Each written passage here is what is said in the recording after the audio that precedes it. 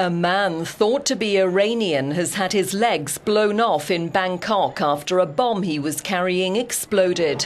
Earlier, a blast rocked a house he was reportedly renting with other Iranians in the Thai capital. 2 men escaped as police moved in. A third threw an explosive device at a taxi after it failed to stop. Then, aiming a bomb at police, he caused himself serious injuries. On Monday, bomb attacks targeted Israeli embassy staff in India and Georgia. Israel accused Iran and its Lebanese ally Hezbollah of involvement, which Tehran denied.